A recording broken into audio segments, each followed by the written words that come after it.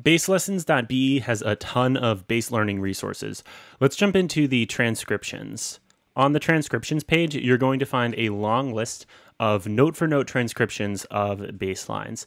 So if we click on a song, it's going to give us the artist information at the top. There's an embedded YouTube link that we can use to play the song. And then if we scroll down, we will see the transcription written in standard staff notation. A lot of these have the chords written over the sheet music too, which is really nice. And if you keep scrolling down, you'll see the tablature as well. You can scroll these left to right just by clicking previous, going forward and backwards. One of my favorite things about this is the fact that it highlights the musicians, so you get to learn the names of these bass players that played on all of these tunes. So let's jump back. Every song includes sheet music in standard Western staff notation, and many include tablature and chords, which you'll note are marked here on the right side. We can also search by an artist or by a song name.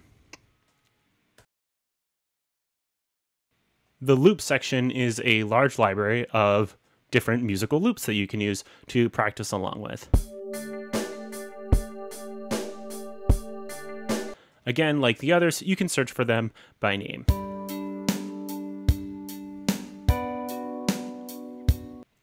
Donations is where you can donate to the organization.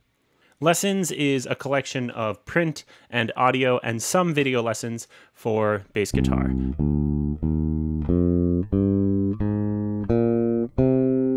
A lot of these focus on the music theory side of playing bass. ABC is just a glossary of terms relevant to playing the bass and the bass guitar. The video side is a large library of the bass lessons and videos that have been created by and for baselessons.be.